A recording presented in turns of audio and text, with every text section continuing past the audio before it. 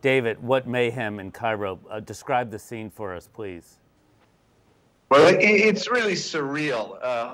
President Mohamed Morsi of the Muslim Brotherhood, Egypt's first democratically elected president, has just been forced from power. Tens of thousands or hundreds of thousands of people are in the streets. Many of them are cheering that the military has removed the elected president. But also, many of them are denouncing this, are calling it illegitimate.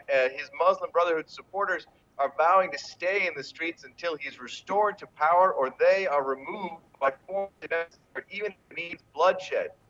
So the generals sold this as an attempt to rebuild the transition and a new democracy on a foundation of national unity.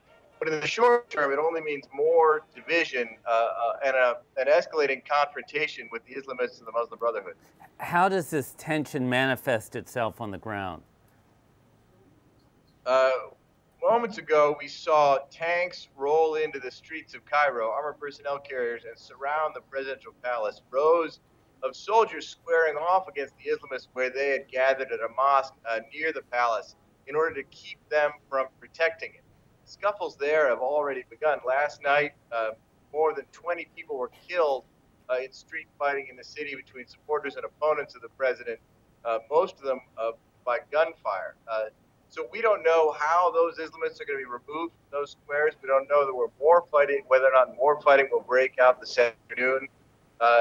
It's very unclear how things are going to play out from here. Now, we saw from an aerial view there are also fireworks there. Yes, fireworks in Tahrir Square, where the opponents of President Morsi have gathered. Shortly before that, there was fireworks, and believe it or not, an atmosphere of celebration in the Morsi camp, where his Islamist supporters have gathered, vowing not to leave until the legitimate elected government is restored. Thank you, David. Be safe.